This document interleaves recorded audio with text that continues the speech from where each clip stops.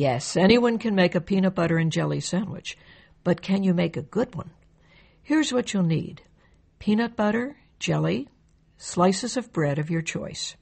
Step 1. Using a knife, spread a generous layer of peanut butter on one slice of bread. Step 2. Clean the knife with a napkin or use another knife so that the peanut butter and jelly don't mix in their containers. Step 3. Spread the jelly or jam on the other slice of bread. Use slightly less jelly than peanut butter. Step 4. Put the two pieces of bread together with the peanut butter and jelly sides facing one another. Cut the sandwich in half for easier eating. Here are some helpful suggestions.